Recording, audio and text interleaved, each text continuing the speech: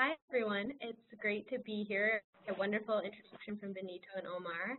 And I like being able to see what you've already done through the symposium and what you have planned for the next couple of sessions as well. It's great to be here tonight to talk to you specifically about advocacy. And advocacy is my one true passion, so I have no issue going on and on about the topic. That being said, if I ever start creating, you start falling asleep or you're getting a little bored, feel free to throw in some questions in the chat box. We're going to have time for Q&A at the end, as you saw in the agenda, but I want to make sure you get the most out of this session, so the more questions you're able to interject throughout, the more I'll be able to address your specific needs as club members. So to get us started, I want to turn to the first slide and ask you all, what does advocacy mean to you? Advocacy is one of those words that gets thrown around a lot. It's not exactly the same thing as educating. It's not the same thing as government or policy. It's definitely not the same thing as lobbying. So what exactly does it mean? Well, at Unicef USA, we see advocacy in two different parts. We see advocacy as supporting overall a cause or a policy you believe in, and not only supporting it, but being vocal about it. So you can't just have this belief in your head. You really need to tell other people and speak publicly on the issue that you care about. And by speaking publicly and educating others around you, you're able to amass enough power to influence decision makers. So number one, you have to care about something. Number two, you have to speak out about it. And number three, you have to target the right people who are going to be in those positions of power to enact change or to be able to take action on your behalf. So we'll go ahead and move to the next slide. Yep, we see advocacy in two parts. Oh, yeah, there we go. The first part, according to Unicef USA, we see advocacy with a capital A. And by that, I mean this is specifically working with government officials, so working to influence lawmakers like the U.S. Congress on issues that affect children. And this includes urging the members of Congress or the federal government to make sure they're funding UNICEF on a regular basis. UNICEF needs funding every year in order to continue to operate its programs effectively. The U.S. government is the single largest donor to UNICEF when it comes to regular resources, and those are the types of resources that UNICEF needs in order to be able to respond in the event of an emergency. So really, UNICEF would be cash-strapped without the U.S. government, and so that's why at Unicef USA, if you ever go to our website, our biggest promotion is usually talking about funding or what we call appropriations for UNICEF from the U.S. government. But of course, that's not all that is encompassed within Big A advocacy, so I'd love to see a couple of responses in the chat box about any experiences you might have had in the past with this Big A type of advocacy. I love it. Okay, Omar said, calling congressmen on World Children's Day. Yes, exactly. Oh, somebody is in the National Congressional Action Team. Well, that's great too. Those are both fantastic examples. And you don't need to say anything about UNICEF specifically. There's a lot of ways you can be advocating for issues you care about, even though tonight's call is about UNICEF and we should always be putting children first. I know in my personal life, I advocate for environmental rights and regulations. I advocate for equality of all people. So there's just a lot of different issues you can attach yourself with, and you can constantly be bugging or politely writing and calling your officials and your elected leaders to make sure that they're supporting the views that you have. I'm seeing some other responses. Oh, somebody used to work for the U.S. Senate. That's fantastic. That's completely and totally Big A advocacy. And I see sending letters to local congressmen. Yes, that is also Big A advocacy. Anytime you're having a direct interaction with an elected official and you're specifically asking them to do something on your behalf, that would be considered Big A advocacy. So you could do that via letter. I don't know if any of you know what fax machines are, but in the old days, we used to fax people, phones. There's even some new texting-based services where you can text your member of Congress, and technically that counts as big A advocacy. So a lot to be done through this. I'll give you one quick example. This past year, in the fall of 2017, an act called the Reinforcing Education Accountability and Development Act, otherwise known as the READ Act, was passed into law. And the reason this was such a big deal is because a version of this piece of legislation, or this bill, was first introduced into Congress in 2004. That was way back when Hillary Clinton was a senator in New York. And so what would happen is it would get introduced into Congress. Some member of Congress would say, hey, I want us to vote on this, or I want to support this, but it just wouldn't be able to get enough support or momentum behind it to be able to finally pass into law and be signed by the president. And so finally, this past year, there were enough people, enough global citizens out there who were really clamoring for this specific act, which looked at education in developing countries, how to support education with vulnerable children, those who have no access to education or to quality learning materials, to teachers in schools. And so this piece of legislation says the U.S. government cares about this issue, and we promise to put funding and support behind it so that in future budgets, in future plans, the State Department and the USAID will make it a priority. So that was great to see, and it was all because of supporters like you all, including students who were very vocal on the issue and kept knocking on their members of Congress doors, sending letters, making phone calls to make it a reality. So wanted to give you that quick example. Then the second version, the second way that Unicef USA sees advocacy is with a little a. And by that we mean advocating for UNICEF and the protection and survival of children in the public eye through social media, through in-person events, and through the promotion of UNICEF USA campaigns. So you all probably have some great examples of little a advocacy as well, and I'd love to see some in the chat box coming through. One that first came to my mind is there was recently a hashtag #HerToo campaign. You probably all saw the Me Too campaign on Facebook and Twitter, various social media sites, Instagram. And UNICEF USA wanted to take this opportunity to be a voice for those who weren't being represented through the online conversations. So #HerToo is really about looking at gender-based violence, sexual assault among girls and women in developing countries or in other countries around the world who might not be getting the same amount of visibility as those in the United States or other higher income countries. Somebody brought up the End Trafficking campaign. You read my mind.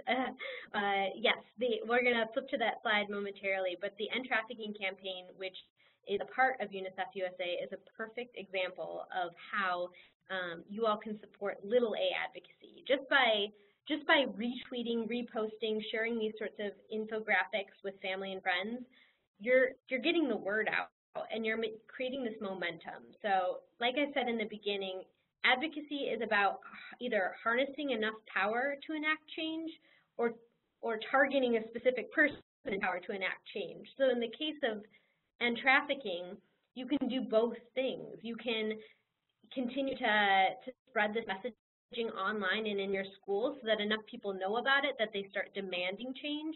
And that way you're able to drive all that energy towards people in power, elected officials, who can go ahead and create laws that would protect survivors, that would prosecute traffickers, that would keep children safe online. There's a bill out there currently called the Stop Enabling Sex Traffickers Act, and it's a really key piece of legislation to make sure that those who are on the internet aren't being taken advantage of, that there's safeguards for children, and that nobody is knowingly trafficking individuals. I know we're going a little bit out of order here. I'm making Benito and Omar work a bit.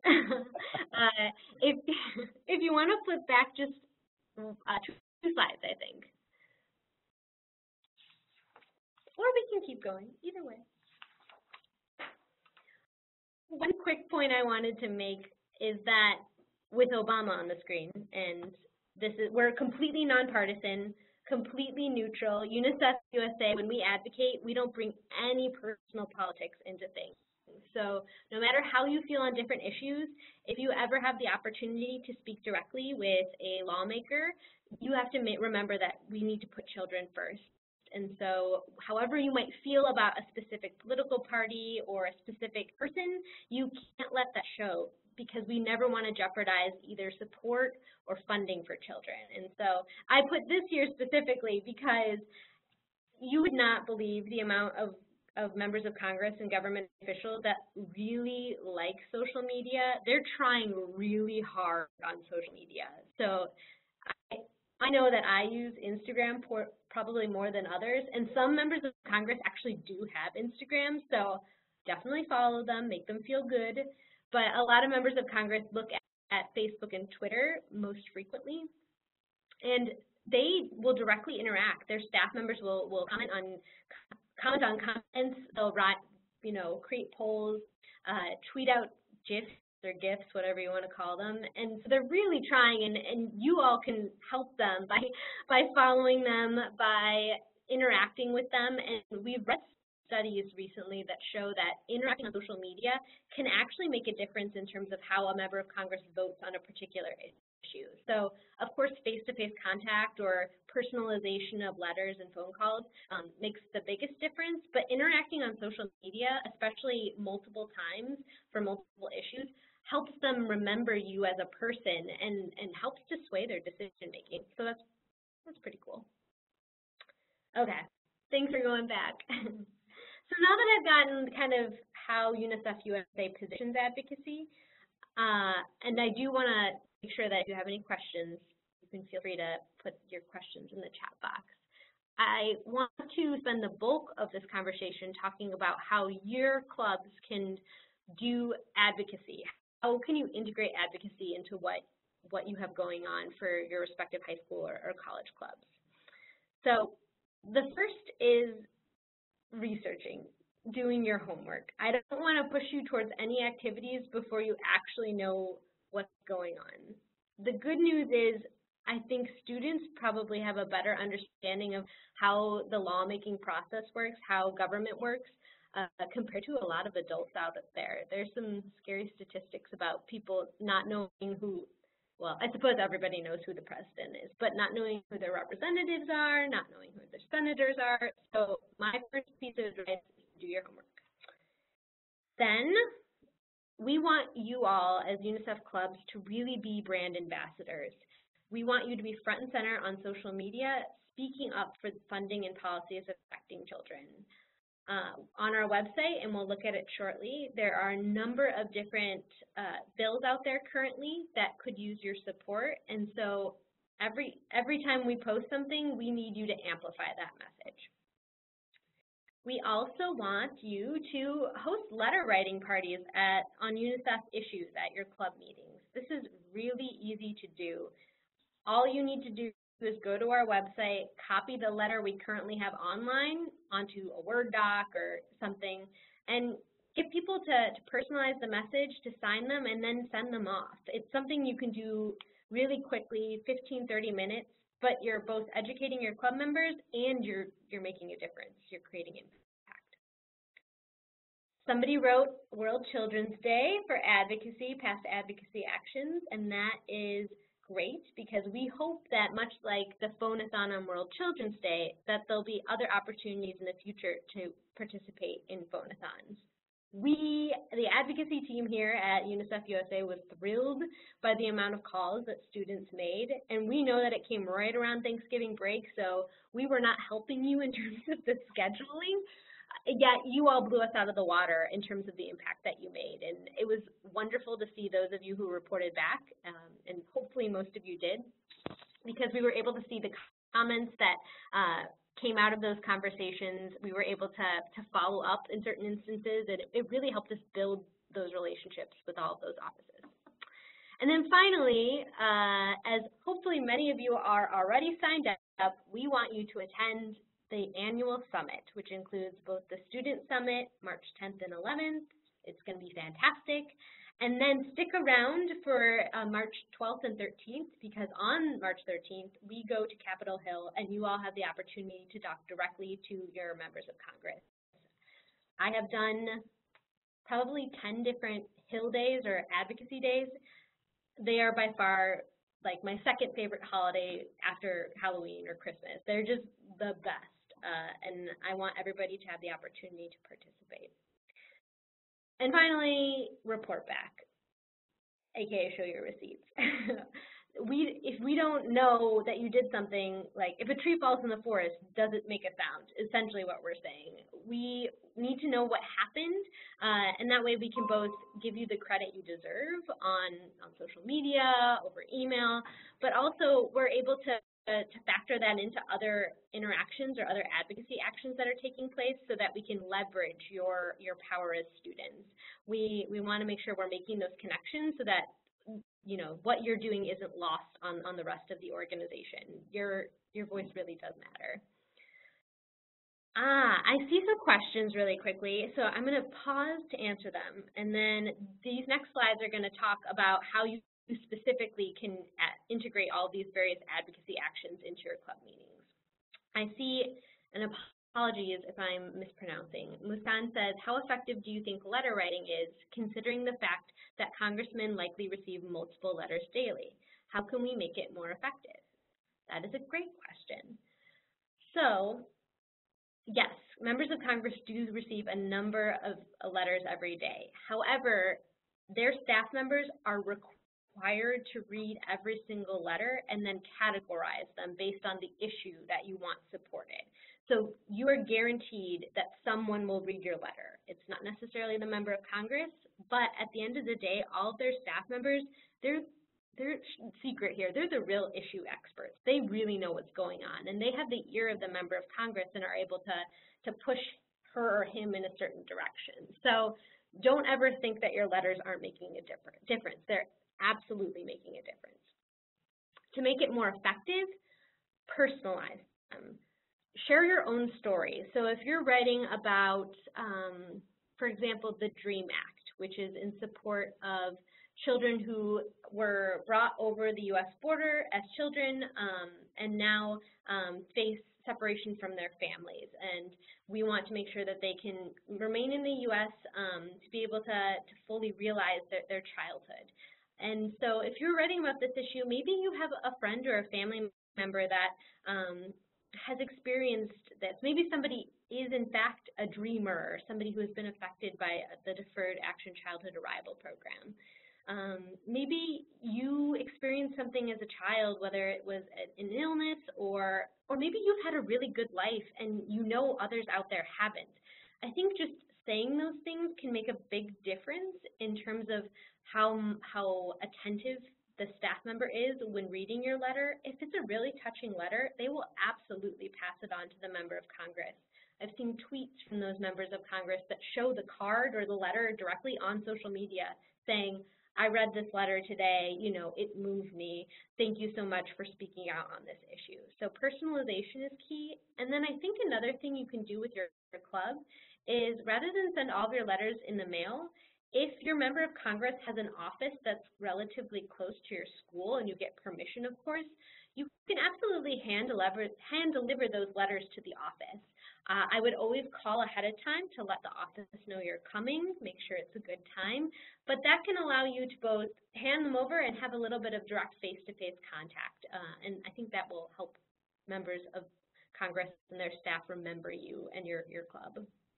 Okay, and I'll take one more question real quick from Cynthia. If a congressman, congresswoman gets a huge amount of letters on a particular issue, he is more likely to address it because it is viewed as important to constituents, so the more the merrier. Thank you, Cynthia. You answered that question. I could have just deferred to your answer. Thank you. And then Neil wrote, can someone explain to me what the little a advocacy and big A advocacy are? I came late to this. Neil, I'm going to ask everybody who's on the call to do a bit of summarization in the chat box for Neil, because you all learned this already, and I would love to see you be able to communicate that information back to him. So I'll defer to the group on that one. Let's see. Perfect. Thanks, guys. This is a get to know your legislators worksheet. We have this handy and available ready for all clubs. So as a first exercise, say your club has never done anything with advocacy in the past, I would say take 10 to 15 minutes out of your club meeting to do this worksheet. And we'll get you hooked up with this worksheet after the call. This just helps you go through a bit of background information when it comes to who your member of Congress is. You will be able to find out some biographical details, figure out which political party they're a part of, how long they've been in Congress, because sometimes members of Congress, if they've just recently been elected, they don't know a lot about UNICEF. You could be the first people to teach them about how UNICEF is in 190 countries, how UNICEF is there before, during, and after every emergency. It would be great if you were the first people to enlighten the member of Congress on those specific details. So I would say do this worksheet first, and then, this is a screenshot, basically, of what our advocacy website looks like. So you'll see a number of different pieces or issue areas on the screen, and these are all letters that you can currently send to your member of Congress. So say you're having, you're tabling at your school. Maybe you're tabling in front of a basketball game, or you're doing a fundraiser. You've gotten it approved on the website, obviously, because you always should get things approved. But if you have the opportunity to do so and you have access to either an iPad or even just a handwritten sign-in sheet, you can get signatures for these various issues. And the iPad is great because people can just enter their information in directly and send it off. So you can combine a fundraiser with an advocacy action, an advocacy event, or you can combine a poster campaign with this.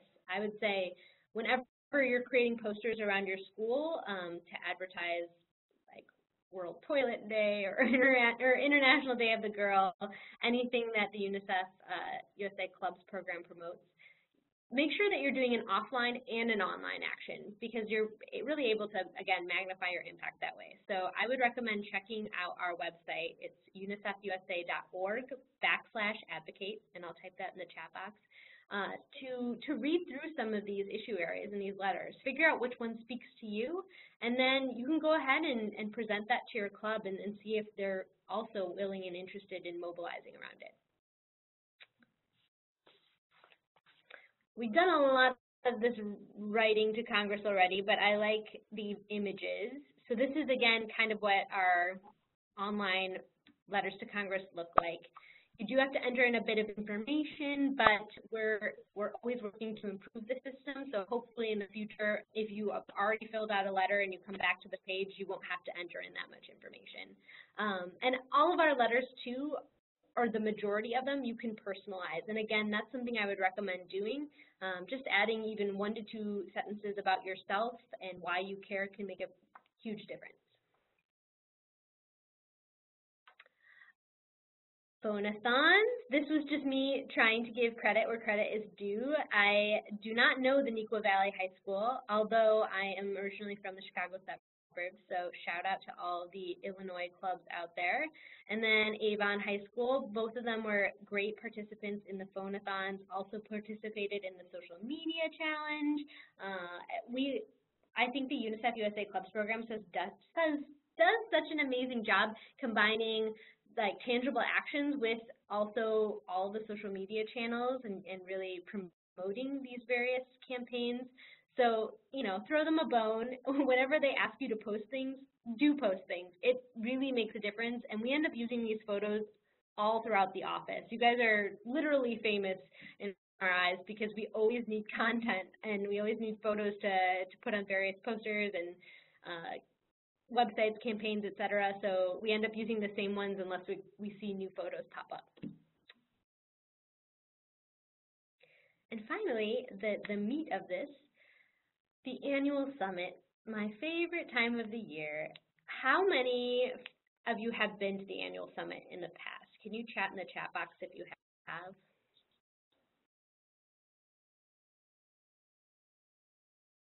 Okay, I'll look to see.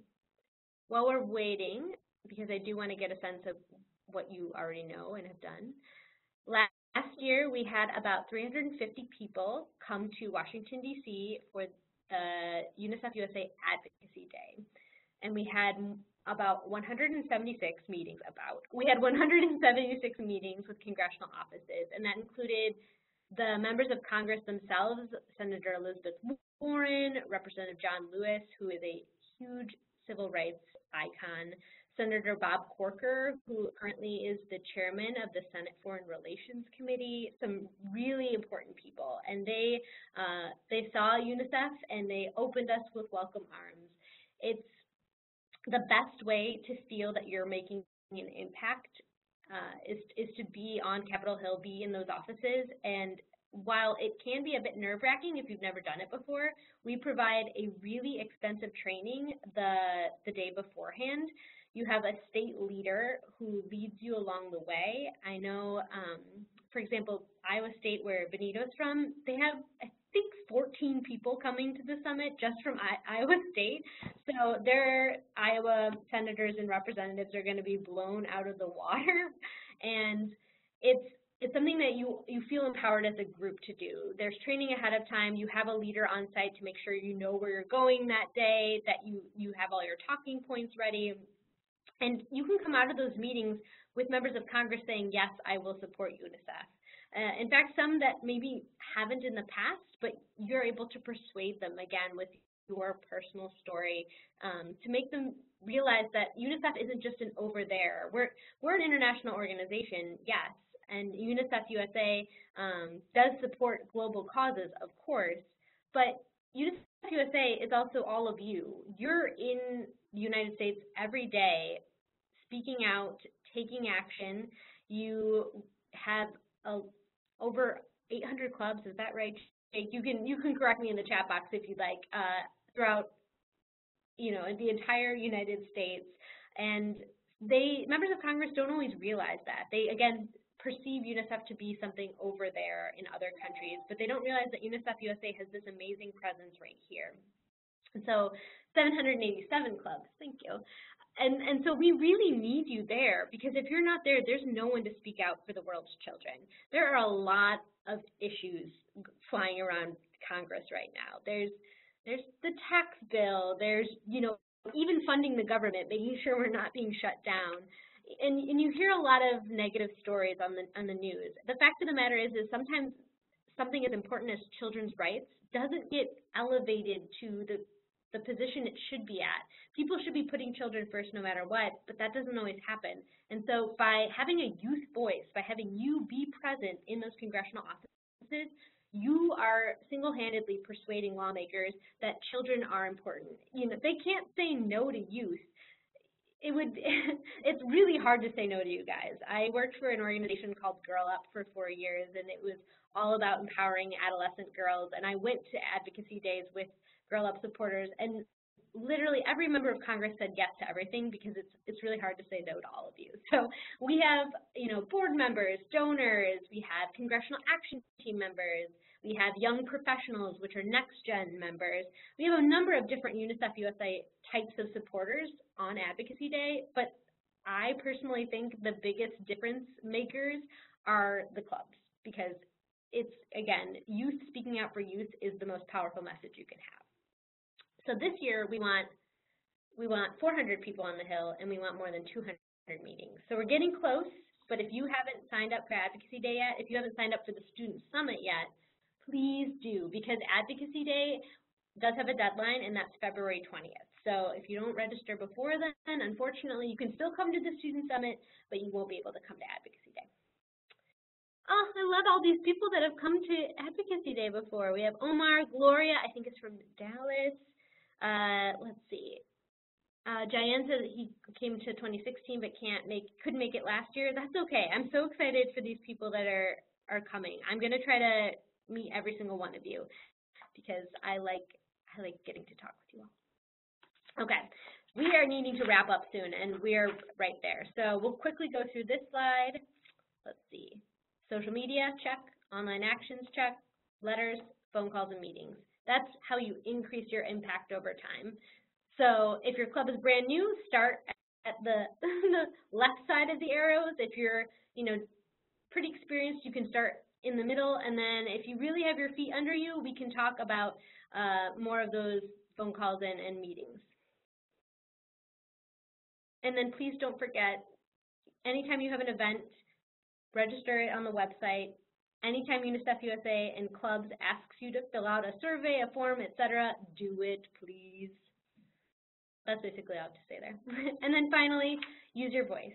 Think globally, act locally. Make that connection, not only for members of Congress, but for your city lawmakers, for your school principal, superintendent, anybody who is in that position of power. You can make UNICEF stand out in their minds and help to drive home the message. So that's what I'll leave you with, and then I will open it up to all sorts of questions. Thank you, Rachel. That was awesome. Loved it.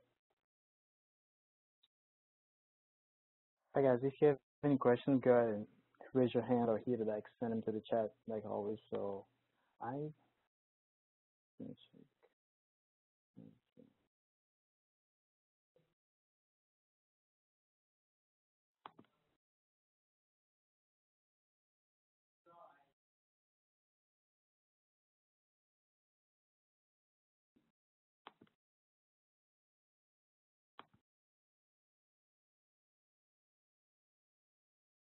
I feel like I should be making the Jeopardy music. Do, do, do, do.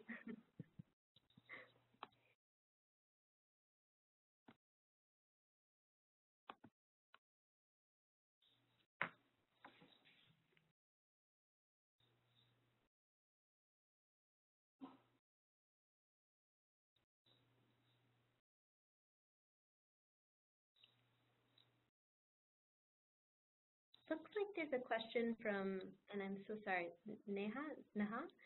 Apart from the UNICEF National Summit, are there any upcoming opportunities for clubs to participate in advocating for different UNICEF-related issues?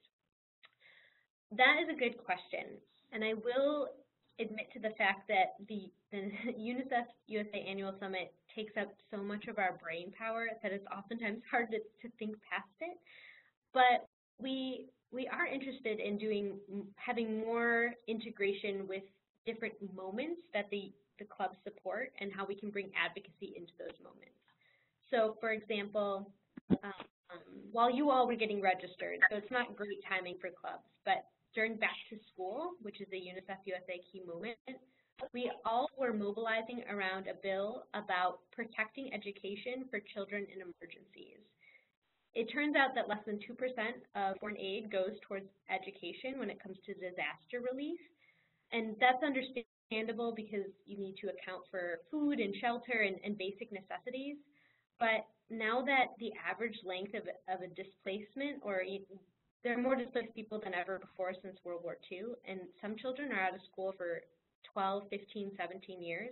So if you're not funding education for them, they will have missed out on all and every opportunity for that. So that's one thing we mobilized around Back to School. And I think as we look at those key moments going forward, we'll figure out what makes sense for clubs to rally behind. So that's a good question, Neha.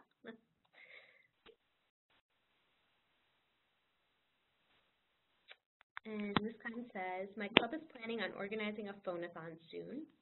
How can we gather more contacts to call apart from the 2 senators from our state? That's a good question. We would recommend both calling your 2 senators as well as your representative, and that representative is in the House of Representatives, so there's 2 chambers of Congress. It's likely that your club members actually have more than 1 representative because oftentimes your zip codes, depending on where you live, they straddle different lines. They cut the states up into different districts. So it might be the case that you actually have a couple of different representatives, and you can make sure to call them as well. Other than that, it depends on the issue. If it's something that's more at the state level or if it's something that's specific to your town, you'd need to do a little bit of research as to who the best people are to contact about that.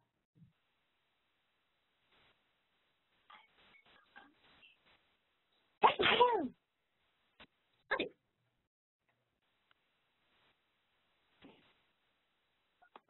Any hands raised? Do you see any hands raised? Thank you so much, Rachel. Beautiful answers. Melissa is asking, what are some ways to engage members in meetings to advocate? And I think, you mean club members, I hope. Yeah, you know, advocacy can be a tough sell for people there's a lot of people out there that say, I'm just not interested in politics. Cool, I get that. Maybe you're not interested in politics because it feels like a lot of bickering and fighting and just a lot of background noise. But real advocacy, not just politics, real advocacy is about going after issues you care about. So for any time you read an article in your club meeting about you know, violence against children, or about refugee children that are separated from their parents, things that speak to you on a personal level, for everything you read, there's something you can do about it. And so the trick is just figuring out what the doing is. And that's where I point to our website as a starting place. And if you don't see any legislation that's posted there, if you're like, well, my issue is actually about, you know, I don't know, gender equality, and there's no online letter currently about gender equality, you can reach out to either Jake or Morgan or even directly to us at advocacy@unicefusa.org, and we can help you to figure out what might be the way to channel your club's energy to pursue something like that. One really easy thing to do, and again, you would have to register on the website, is with certain holidays like International Day of the Girl, like World Children's Day, you can actually reach out to your mayor and get a proclamation made and declare it an official holiday in your city and state. And that's a great way of bringing greater attention to the issue and to getting to know your local government.